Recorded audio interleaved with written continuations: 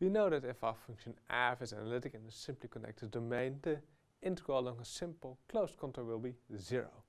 But what happens if we have holes in our domain? That happens, for example, when we make holes around singularities in order to make f analytic in the remaining part of our domain. Well, in that case we have a so-called multiply connected domain. Our contour integral will then be the sum of the contour integrals around the holes. This result will also lead to a very nice consequence, the deformation of paths. We will learn all about this in this video. So let's take an example. We have our contour C surrounds some holes given by C1, C2, C2, C3 up till Cn. In this picture I drew only the first C1 and the last one, Cn. So what do? Well, we also add L1, L2, L3 up till Ln. And now we do the following. We start somewhere going counterclockwise along C. Then we go in along L1. Then we go clockwise along C1. And then we go back along L1. And then we continue along C.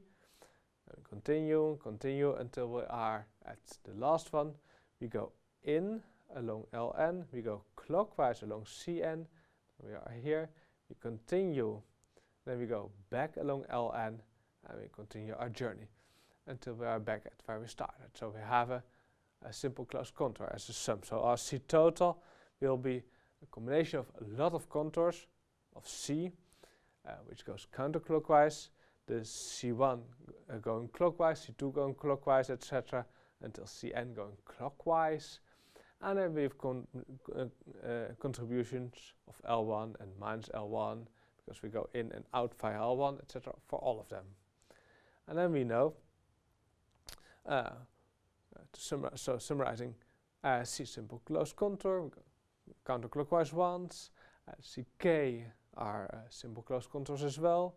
They are all inside and disjoint. We go clockwise along those. And if you say the other points on the interior to C but exterior to the CK, so the D points are over here, like this.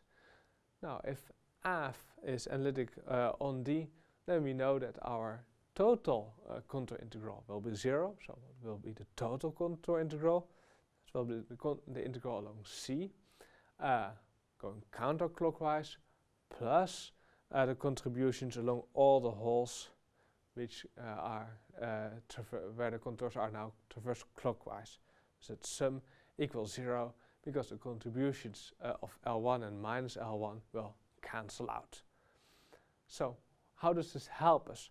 Well, if you have, for example, a domain with one hole, like we have over here, then you know that the integral along the C1 going counterclockwise plus the integral along C2 going clockwise equals 0. That's the straightforward application of this formula over here.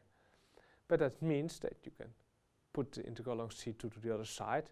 The integral along C1 counterclockwise equals the integral along minus C2.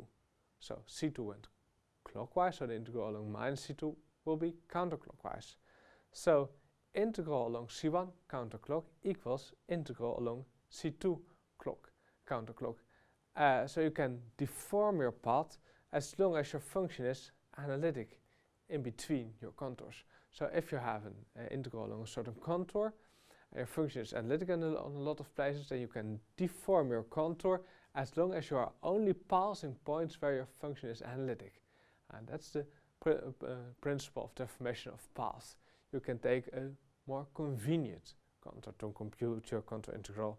As we see this example, we have a horrible contour C and a function f of z equals 1 over z, which is analytic everywhere except at the origin. So what can we do? We can choose a different contour, another contour. We take instead the unit circle. So we deform our strange contour to just a unit circle. And that's possible because our f is analytic everywhere over there. And instead we compute the integral of 1 over z along the unit circle. Well, I've done this countless times. That integral equals 2 pi I. So that means that also our original integral equals 2 pi I. So this deformation of paths is a really useful property if we want to compute contour integrals.